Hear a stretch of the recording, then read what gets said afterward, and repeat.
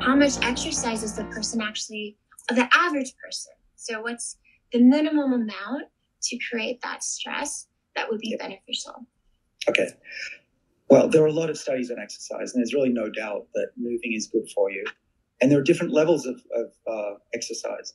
I'm exercising right now, not just my mouth, but I have a standing desk, right? The reason I'm jumping around is because I'm always standing. So that's exercise. So that's one thing you can do. If you want to walk, that's important too. 4,000 steps is considered the minimum. 10,000 is an optimum.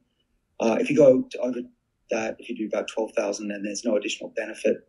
Again, not clear if you can overdo it, but 12,000 steps, I wouldn't go beyond that. Doesn't seem to be that great unless you're enjoying your view. There was a recent paper too, wasn't it? I thought wasn't there a paper from Australia that was talking about how 7 to 10 was sort of ideal? They actually just published a study a few months ago, didn't they? That's right. Yeah, they did. We'll have to cite that. Yeah, and actually, what happens is they found that exercise can reduce the incidence of age-related diseases by 23%. And that includes everything from cancer to heart disease and even dementia.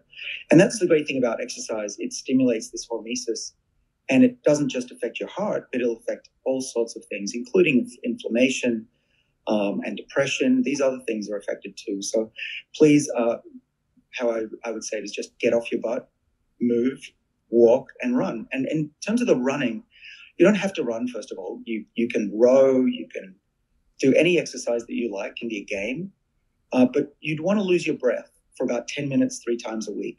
That's considered the minimum. And it induces what's called a state of hypoxia, which is low oxygen. And when you have low oxygen, a few things happen. Your mitochondria start to produce free radicals, and the mitochondrial response is also hormesis. We call it mitohormesis. And then you get activation of AMPK due to low energy and the free radicals. And that leads to this hormesis protective response. You'll have better insulin sensitivity. You'll have lower blood glucose levels, which is very healthy. And you'll start to build up muscle. Now, you also, not just building up muscle, what you also need to do is to have better blood flow. And hypoxia will induce a protein called hypoxia-inducible factor number 1. Bill Kalin, a colleague of mine at Harvard, discovered this thing, and he won a Nobel Prize a few years ago for it. And it's a big deal because hypoxia-inducible factor 1 controls very important pathways related to health and aging, not least of which is inflammation. And so by becoming a little bit hypoxic, you will turn on this defense pathway as well. And people ask me, how do you know when you've done enough hypoxia? Well, if you cannot carry out a conversation easily, you know you're in a good state. You want your heart rate to be, well, over 100, but you don't want to get above 150, certainly for somebody in their 40s and 50s. And so you can overdo it as well.